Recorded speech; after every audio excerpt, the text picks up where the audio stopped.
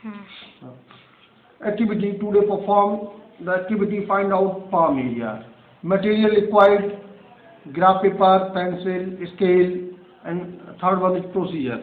How to find the activity aim, material required and the procedure. You draw the rough sketch of your palm on the graph paper. Then you count the complete number of squares and more than half number of square and half number of squares and less than half number of squares. We count the complete number of square is 100 and half number of square is 10, more than half square is 50, less than half number of square is 10.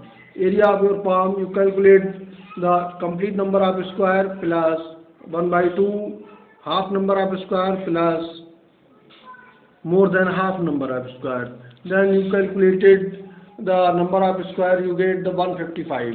Then my palm area is 155 square unit, and this way you note down the number of 4 students area, palm area, and you get the 560, and then you get the average palm area divided by 4, and you get the 135 square unit. Then the average palm area of your class student is 135 square unit. Thank you. Have a nice day.